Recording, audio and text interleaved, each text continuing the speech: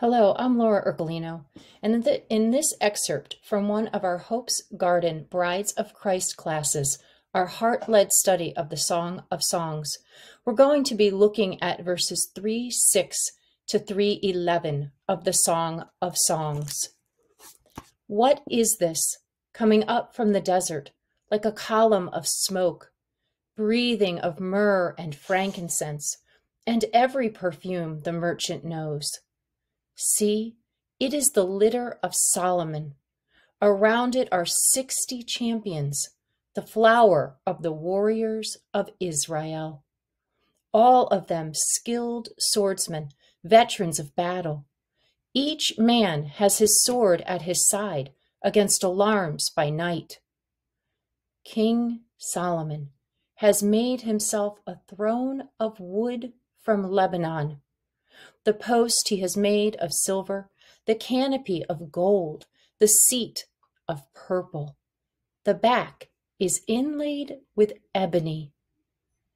Daughters of Zion, come and see King Solomon, wearing the diadem with which his mother crowned him on his wedding day, the day of his heart's joy. As I was reading these verses again and again in the song, preparing for this week, I just kept thinking,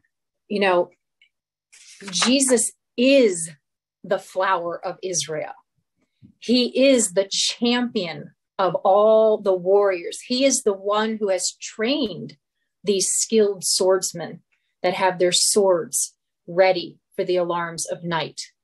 He's the ruler of this army. And we're going to talk a little bit, a lot of today's, the theme that we're going to talk about is this. We have King Solomon, who is Jesus, who is the bridegroom. Now this is, Old Testament again. So they're using Solomon, not that it was literally Solomon. The Song of Songs was actually written after Solomon had passed. But part of the theme running throughout the Song of Songs is a remembering of the glory days of King Solomon, and really saying that when the bridegroom of Yahweh comes, those days will be even better, even more glorious than the days of the glorious and mighty King Solomon. So in the scriptures, when it talks about King Solomon going into battle, it says he has 30 warriors surrounding him. But the new Solomon, the Prince of Peace, the King of Kings, has 60 warriors surrounding him. And one of the things when we talk about numbers in biblical numbers, I read I think it might have been Gregory of Nyssa, that when in the song, when we're going to see this in a week or two, when it talks about the 1,000 bucklers hung around the neck of the bride, that it doesn't literally mean 1,000. The number 1,000 was just meant to indicate like a huge number, a number beyond imagining. Okay. So, and that's the same way when it talks about that there's 60 warriors, it just means this, what it would alert those who knew the scriptures to is that this King Solomon is even mightier than the King Solomon who had come before. It wasn't the literal number 60.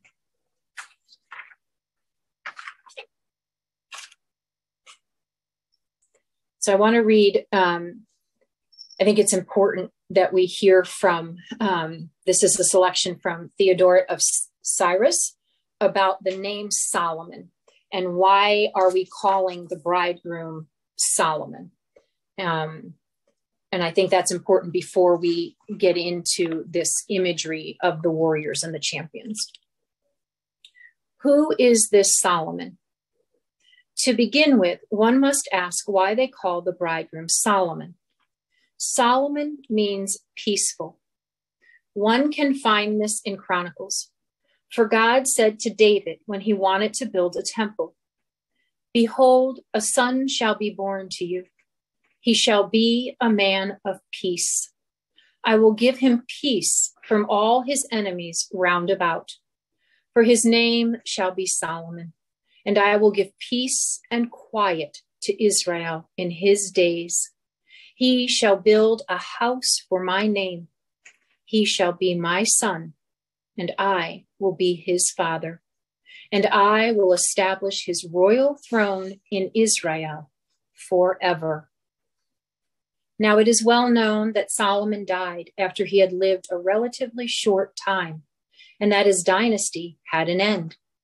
For that reason, our own peaceful Lord is called Solomon. Of him the blessed Paul writes, "For he is our peace, who has made both one and has broken down the dividing wall of hostility."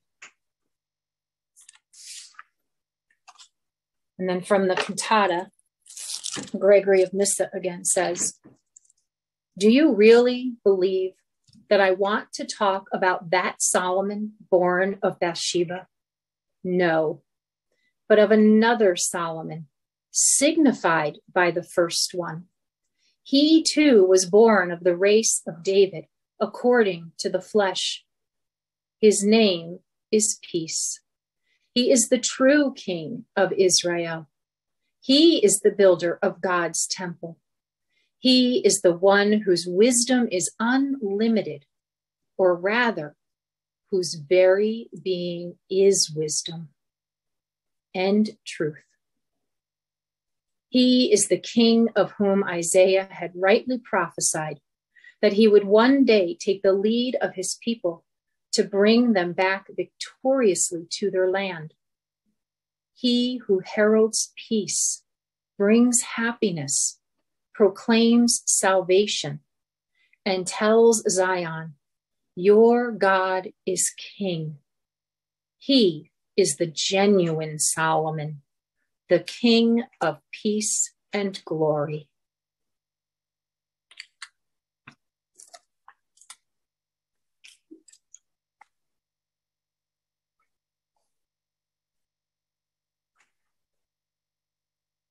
I just really love that statement from St. Paul. He is our peace.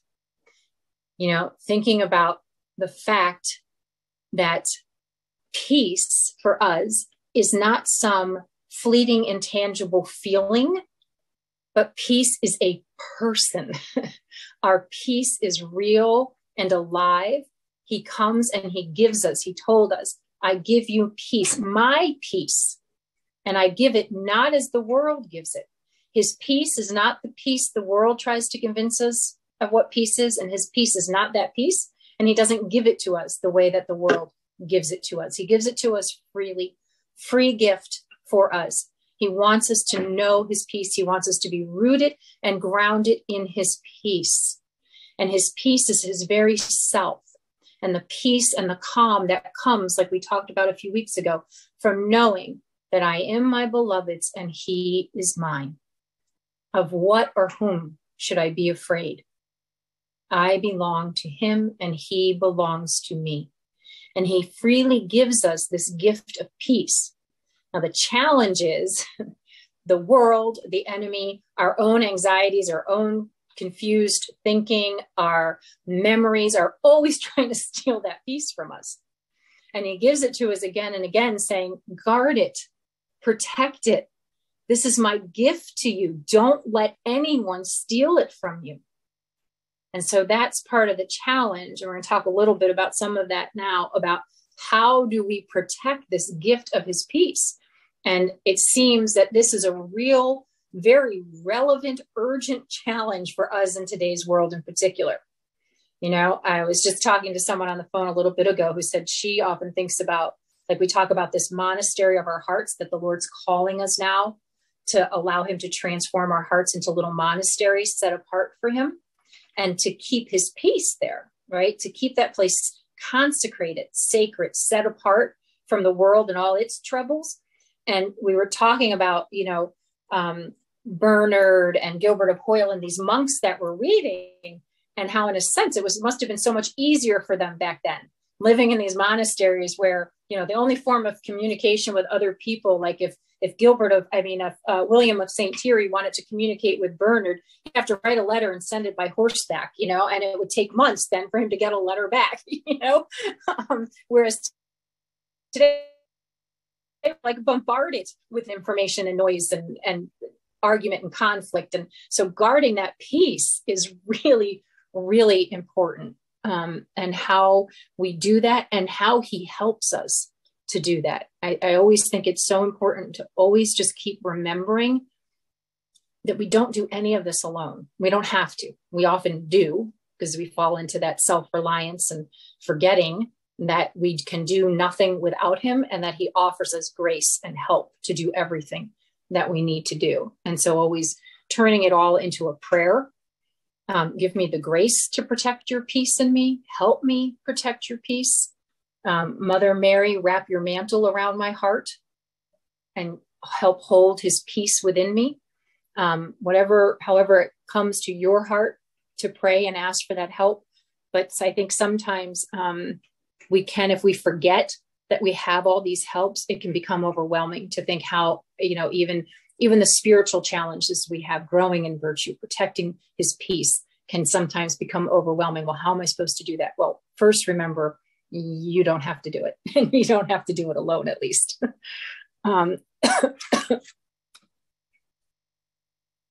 So the other theme or image that really struck me was, we're talking about Jesus being our peace, and he is the Solomon that we are seeing rising triumphantly from the desert. And yet our King of Peace is surrounded by battle imagery and warring imagery, right? So I asked him, what's going on here? What do we make of this? And there's a couple of things. One thing that came to me right away was St. John Paul II talked about that we have to realize and accept that the spiritual life is one of spiritual warfare, that we are in a battle. This is how it has been since the Garden of Eden, and this is how it will be until the end of this age, right? So we have to know that, to be aware of that there is an enemy of our souls, and he does everything he can to keep us from this intimate relationship with Jesus. That's what he wants to do. Okay. So we have to accept that and realize that, keep that in our minds. And it also made me think of some things that Jesus told St. Faustina. He told her to fight like a knight. And he told her that she was on a stage, in a battle, on a stage, and all of heaven and hell were watching. And that's each one of us. That if we're going to truly be followers of Christ, if he belongs to us and we belong to him, we are in this battle. We need to fight like a knight. So it expanded the challenge even to me, because then I thought, okay, so we know we're in this battle. We have this enemy of our souls and his minions, those demons and spirits who are constantly bombarding us and after us. And we have to fight that battle. And yet you're telling us, be at peace all the time. So this is a challenge. How do you stay at peace while you're warring? Right? It's not be at peace and everything around you will stop and be calm. It's be at peace while this continues throughout your life. While in every moment you're in a battle, still be at peace. Sorry. So if we look at the lines about the champions, around it are 60 champions, the flower of the warriors of Israel, all of them skilled swordsmen, veterans of battle. Each man has his sword at his side against alarms by night.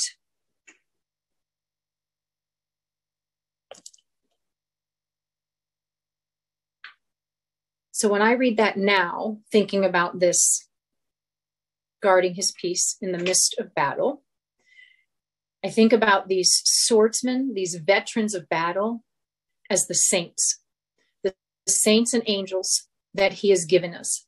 They are already trained veterans in battle, right? The saints have already won their battle. They are free of this battle now, and he gives them to us. One, in the communion of saints spiritually, they are here with us, guarding us, helping us, protecting us. And two, we have their witness, their stories, their examples to turn to learn how to guard his peace while in the midst of this battle, because they did it and they did it successfully.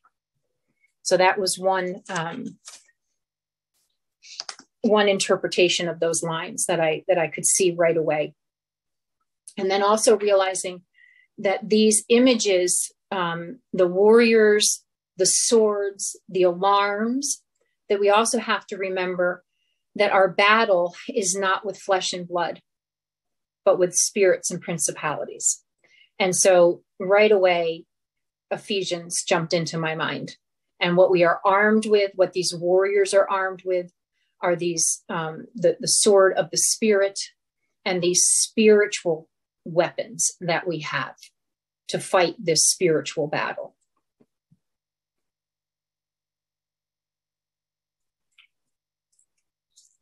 That's really important for me, at least, when I start to feel that peace being attacked and not having the strength to protect it, to remember that the battle's already been won.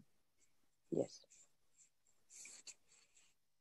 I just need to do my little part. I just need to protect his peace in me. I don't have to worry about the world falling apart around me. Just guard his peace in me. And if everybody just did their little part, fought their own little battle, it could change everything. It would change the whole big battle, right?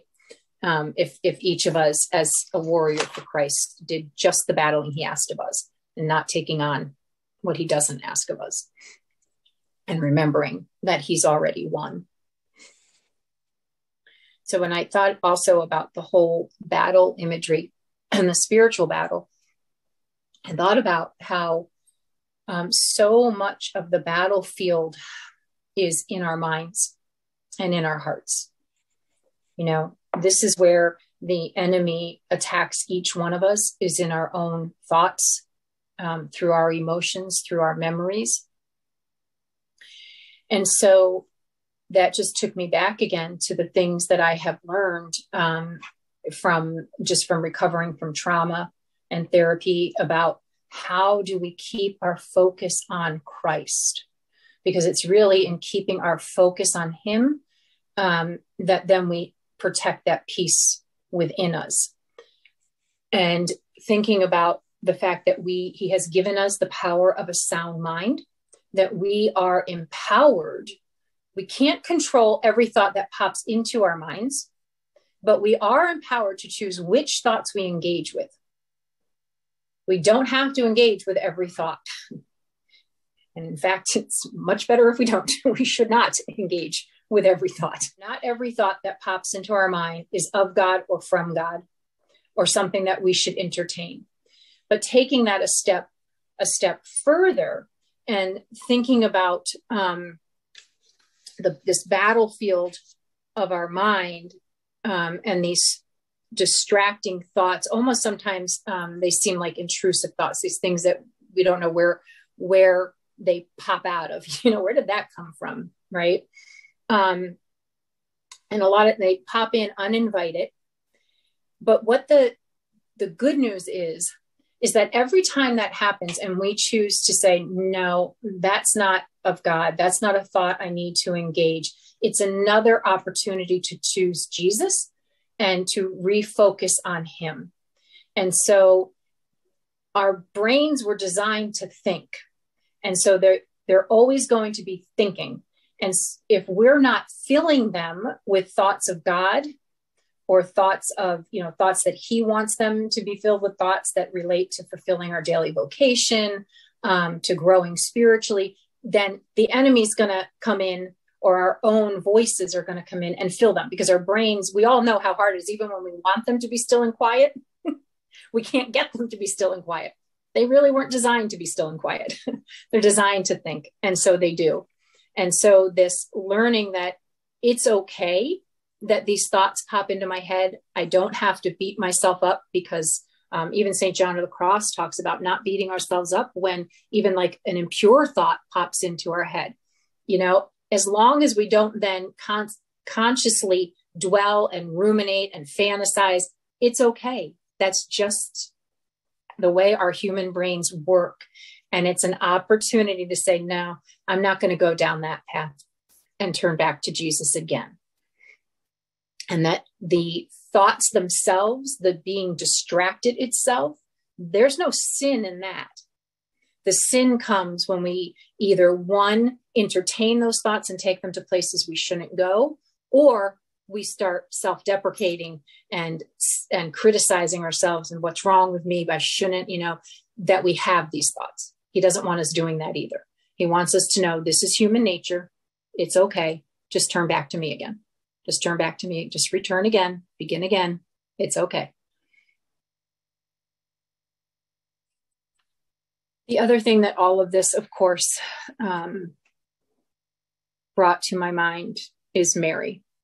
Mary as mighty virgin warrior and crusher of the serpent's head.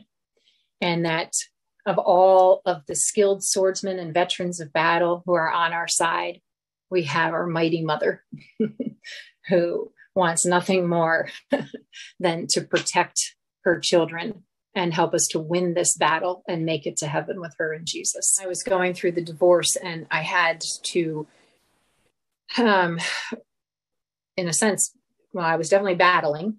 And I had to do a lot of battling to protect my children. And the one day we were driving back down to court again to file another motion, and she made a comment about me being such a warrior and a fighter.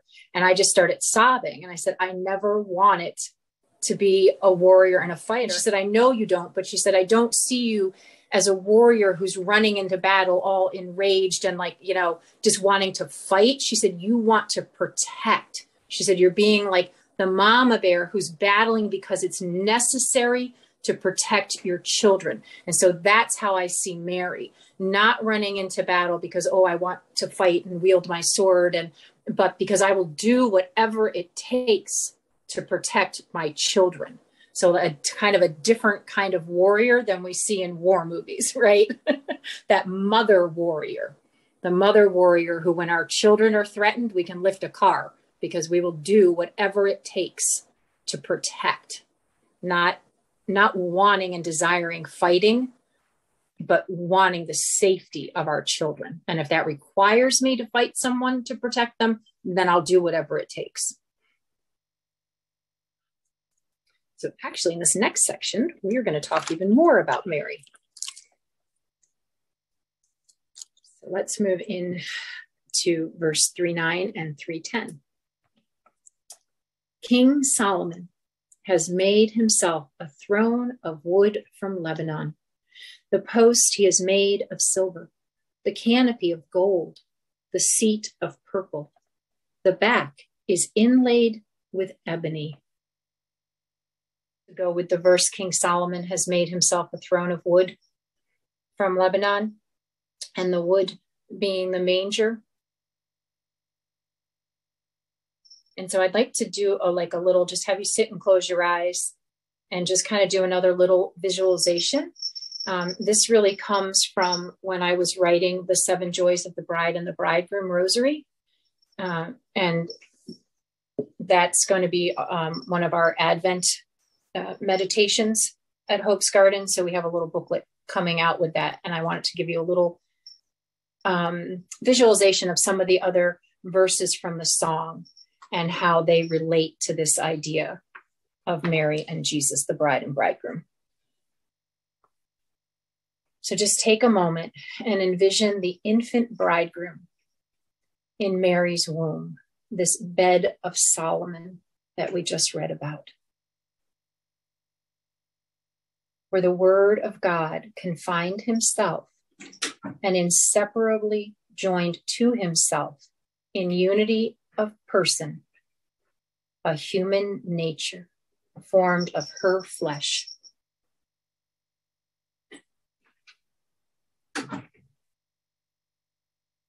Now think of the moment.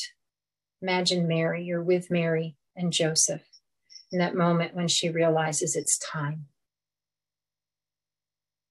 It's time for the baby to be born. And hear her singing, I hear my beloved. See how he comes, leaping on the mountains, bounding over the hills. There was nothing our God would not do to come to us. He humbled himself to be confined in her womb and take on our flesh, and now to be born. And see the infant God just moments after he enters our fallen world, clothed in sacred humanity. And as Mary lifts him onto her chest and holds him and breathes in that scent of a newborn, she sings, "My beloved is a sachet of myrrh lying between my breast." If you've smelled an infant, can you imagine how the infant bridegroom, the scent of the infant bridegroom, myrrh and frankincense and all the perfumes the perfumer knows. And as St. Joseph and Mary wrap him in swaddling clothes, and she lays him in a manger, she looks up at Joseph and sings, "See, King Solomon has made himself a throne of wood from Lebanon."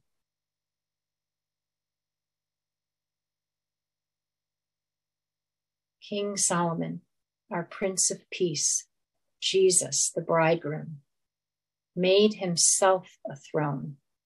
As Lord of all creation, no one gives him this throne. No one creates it for him. He has made it for himself. Our sweet and humble King, Shepherd, and Bridegroom willingly left the throne of glory that he had prepared for himself in the heavens and came down, taking on our humanity, to lie in a manger, his throne of wood from Lebanon.